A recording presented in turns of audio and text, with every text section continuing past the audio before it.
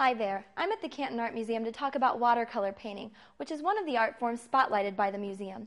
They have over 140 watercolor paintings by American artists. This landscape by Thomas Hart Benton is the kind of art that goes by the lofty name realistic expressionism. It's not abstract. It's not shapes and figures that represent something else. You don't have to look at it and imagine what it must be. It's very obviously a boy fishing, which, incidentally, is the title of the painting. But if you look at it closely, you'll see that it is not an exact reproduction of a scene. It's not like a photograph. It doesn't show things exactly as they appear in life. So it isn't real, it's sort of real.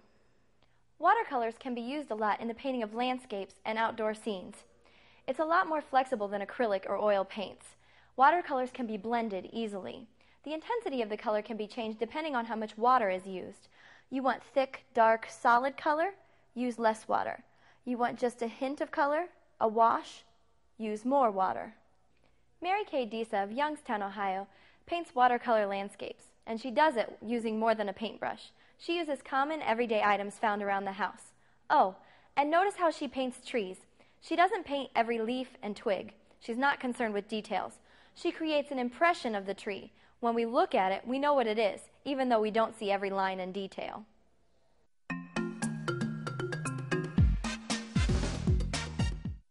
I'm going to show you a wet and wet technique right now using very little paint color. I'm going to keep this to a minimum. Notice that I'm using a big brush, which every once in a while loses hair. And I'm not wetting the whole page. I'm going to wet where the color is going to be. This is burnt sienna and ultramarine blue. I'm really using only the two colors. It's very dark, and in watercolor, we can always go darker. We can't get lighter.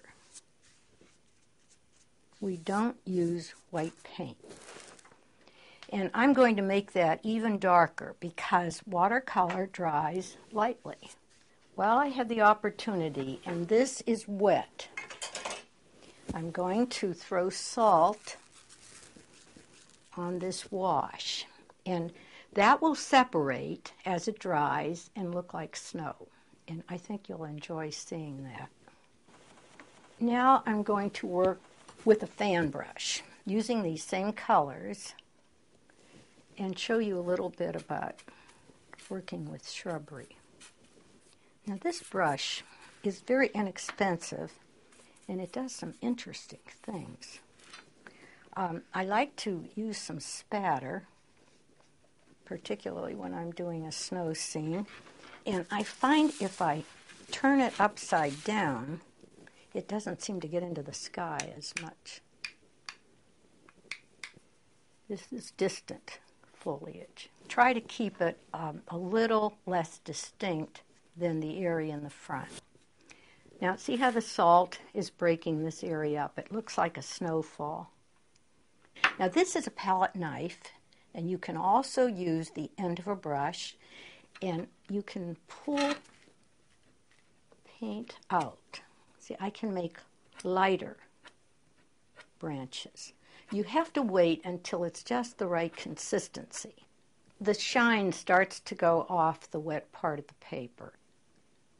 Things become more definite and brighter in the foreground, and as you go to the background, they become more blue, more faded out, and so forth. What I'm going to use is a rigger brush. It's called a rigger brush because it was used to do the rigging of ships. And it's got a very long point. This brush is wonderful for doing twigs. You have to hold it like I'm holding it, rather loosely. I want to tell you that you must brush the salt off after this is finished because it will make the paper deteriorate. It must be perfectly dry before you do that. This is a photograph of Mill Creek Park, and I'm going to show you how to do the fall foliage. This is a natural sponge, and it has bigger holes in it, so it makes more interesting foliage. You see every color in the fall. To show some depth, I'm going to use some dark greens here. I'll be shaping my trees actually with the darks and also giving it much more depth. This is called working with negative space. So I'm working with the sponge, but I'm also working with the brush. And this is going to be some areas in the foreground. Now notice I'm just letting things run together. That's fine. Let it bleed. That's the beauty of watercolor. I'm going to work on a tree. This is raw sienna. Now this is burnt sienna, and I'm putting it right over the raw sienna. We'll say this is the under part of the limb. I don't want this to be really even. And I'm going to throw some blue and some violet in too. Trees have every color. I'll use this rigger brush again. There's just no way with another brush. And you can just keep adding. Right, now for the saran wrap, I'm going to roll it so that it's striated. And if you can see the textures, it really works so well. This is the synthetic sponge. I use the natural sponge. But this sponge is great too. And it does bricks beautifully. It's nice to know some of the tricks. If you go down in the park, just notice all the beauty in the trees. Watercolor painting is an excellent way to start exploring art. The students at Canfield Middle School painted landscapes using some of the very same techniques as Ms. Disa. The paintings actually grow. First, the faraway parts of the picture, the background, usually the sky. Next comes the middle ground, the things that are closer. Finally, the foreground is added. These are the things that are right in front.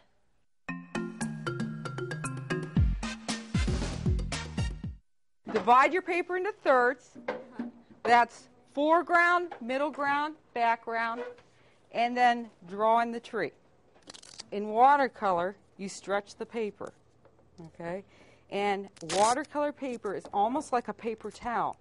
It's designed to be real absorbent because of the water that you're applying on it. So it has a tendency to want to buckle, okay?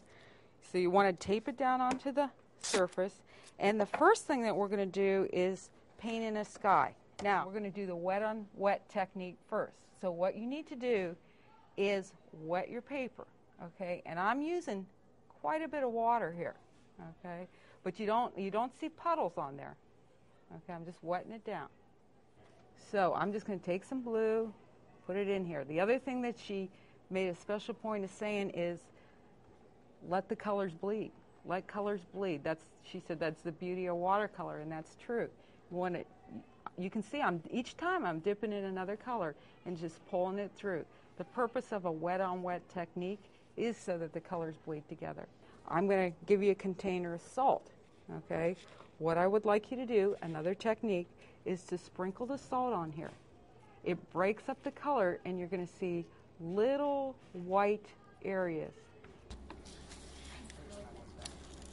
It's real nice. I'm going to show you how this fan brush works. I'm going to take some color, okay, and just like you saw, you just get some paint on there. Look, I could put a little bit of red in there if I wanted to, okay, and I'm going to just push in an area here. See how I'm moving it around, putting some other colors in there, just kind of having some fun experimenting with the colors. Then come back. Yeah, bring it in there, because really if it bleeds a little bit, it's okay. Kind of trying to mix your colors because they look good when they're mixed. This is a palette knife, okay? And what you want to do, hopefully you remember seeing it, is just that would be our trunks, okay? Look how I'm not just drawing a bunch of straight lines, okay? Trying to give my line a little bit of character. You're painting to the foreground area all the way down to the bottom of the paper, okay? Lighter and brighter down there.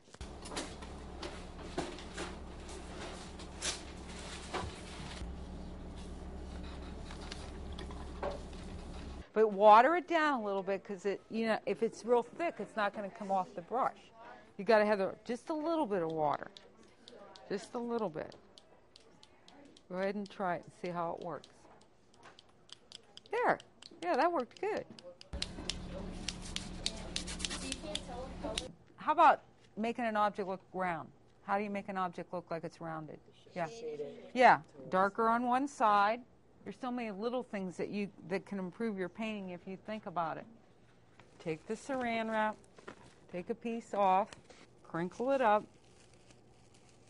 and when you lay it down on there and press, it will leave a texture in the tree that you could use to resemble the bark. Do you remember the shape of a rigger brush as being long and slender? Okay, I'd like you to use this brush. I need some black. And got to get it kind of watery. The reason is you want it to flow nicely. Okay, and you can add some of it would be smaller branches coming off. See how they're coming off and going on? Overlap. Coming off the other parts of the tree. Now, what I did here was I took the sponge, okay, and I did get it wet, but you can't have it wringing wet, okay?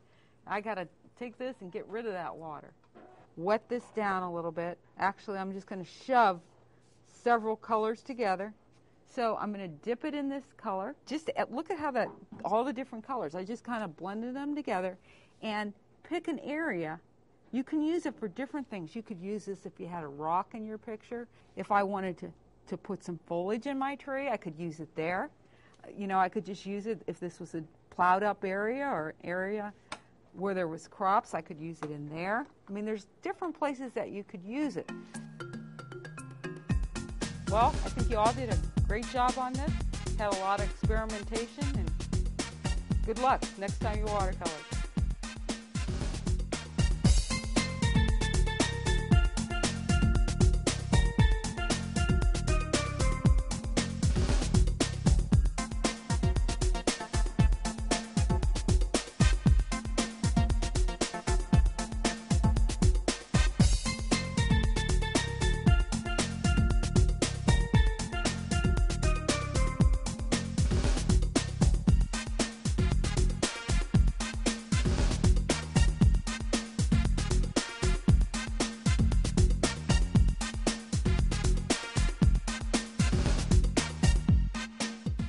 Watercolor painting has long been used for landscapes and outdoor scenes. Photographs may show us nature as it really truly exists, but watercolors in its realistic expressionist style tells us more. It shows us how the beauty of nature makes us feel. Teaching materials for sharing art are available on the web at wneo.org/sharingart. Funding for this series was provided by the Martha Holden Jennings Foundation and Northeastern Ohio Education Association. NEOEA's members include elementary and secondary teachers, university professors, and support professionals, proudly serving students attending the public schools and colleges of Northeastern Ohio.